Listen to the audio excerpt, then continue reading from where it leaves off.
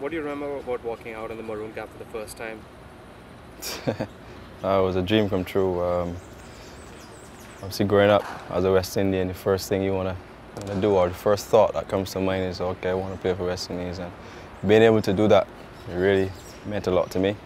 I got my cap from Sir Clive Lloyd, and I met him when I was 6, so it was even more of a special occasion for me. What is your greatest memory of Test match cricket while growing up? There are many. I'd probably have to say the Lara's win in Barbados at Kenton Oval, we won 3 when the West Indies won that Test match. And that's probably the first one that would jump out on the list. And what is the best Test match you think you have played so far?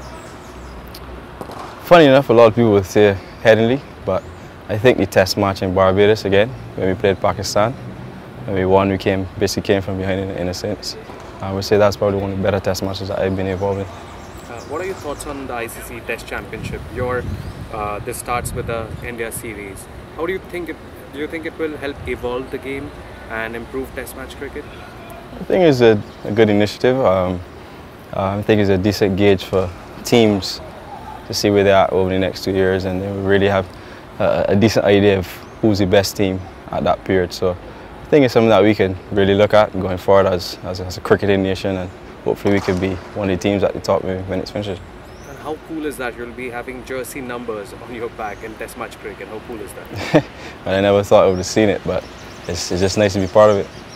And what about Test match cricket? Where do you rank Test match cricket in your list of priorities? You've been playing all 3 formats. Honestly, I believe cricket is cricket. I like the adaptability for each format. As I said, Test cricket will definitely be at one of the top of the list, because that's what we know cricket as. You know, that's where it started at, and the game has evolved, and hopefully we can continue to keep Test cricket the way it is, and hopefully try to put things in place to keep it alive. Test match cricket is all about temperament, technique, everything, and a lot of long hours out there in the middle. So how do you prepare for such a Test match? I think it all boils down to the mindset. I don't think the basics of the game change too much. It's about knowing who you're playing against, the conditions you're playing in, and being able to adapt. And also playing against India in the first Test match of the ICC Test Championship, the first series in fact. Where do you rank India? I mean, you played against England very recently. Where would you compare India with England? No, they're a quality side. I don't think that there's any international team now that you can count out. So it's about playing our game, making sure we know what they're going to bring, and being able to combat that and basically bring our best performance. Okay, and you'll be playing against Jasprit Bumrah as well, who's been doing pretty well in the last 12 months or so, in fact the last 14 months. How excited are you for that challenge? Yeah, as you say, it's a great challenge. I'm looking forward to it. He's one of the best in the world, and being able to perform against him will show where I'm at as well as a player.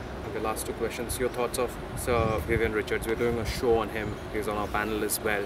So where would you rank him as one of the in the rank of the West Indian greats in past years? I don't think he can.